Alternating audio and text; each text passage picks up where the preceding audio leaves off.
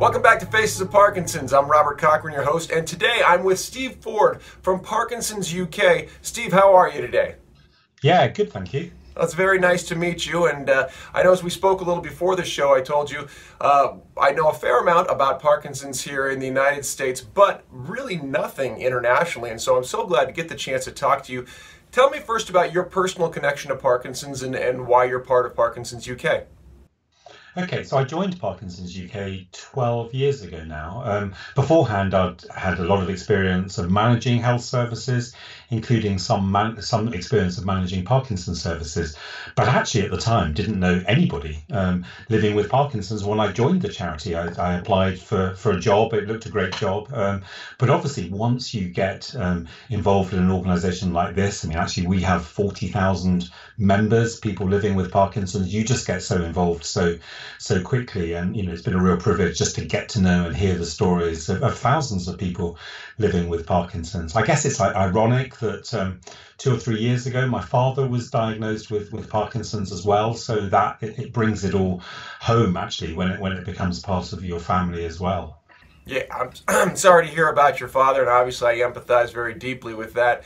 Your journey, like you said, where you started off not being a part of it, personally, not knowing anyone with it, to getting to where now, obviously it touches your family. Can you tell me some of those stories along the way that made you understand? Because from the outside, when people don't know what Parkinson's is, in the States, they think of Muhammad Ali and they think of Michael J. Fox. What do people in the UK think of when they think of Parkinson's, if they don't know? Well, I think that's a really good question. And I suppose, what we always come up against is this sense of it's a condition that affects older people and it's about a tremor.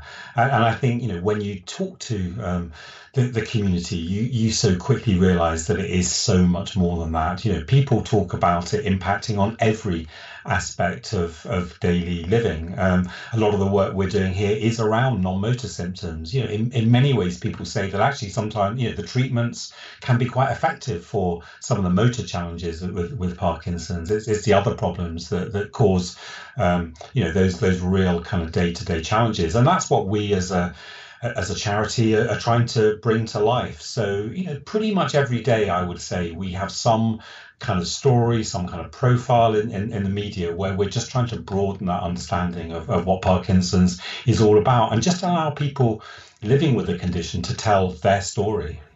Yeah. So what are the kinds of things that you bring to light on a daily basis? Are they individual profiles? How does Parkinson's UK serve your community?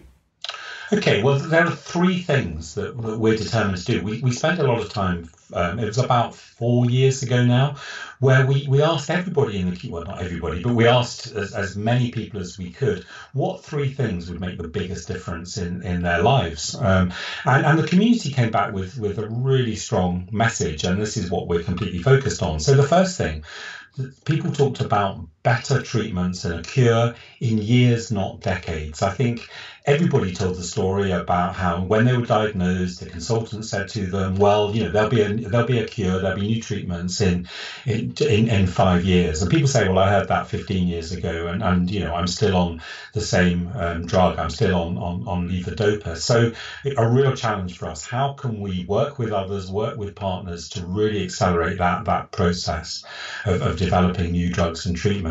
The second thing that people talk about is wanting quality services as standard. Obviously, in the UK, we have the National Health Service, the NHS, and one of the questions was, how do we make sure that everybody, wherever they live in the UK, is getting access to good quality care? And we've been really focusing hard on that. And the third thing that people said to us was, I want you to help me to take control, live life to the full in a society that understands Parkinson's. So we've always been very good, I think, at providing lots of information about Parkinson's, websites, local advisors, helplines and the like. But I think this has been much more about bringing the whole experience of the community, those people who have been expert at living with Parkinson's for such a long time, how do we make sure that their strategies, their messages, their philosophy is really kind of shared widely? So we're doing lots around self-management programs and exercise programs and peer support type sessions, just to bring that experience to play for everyone.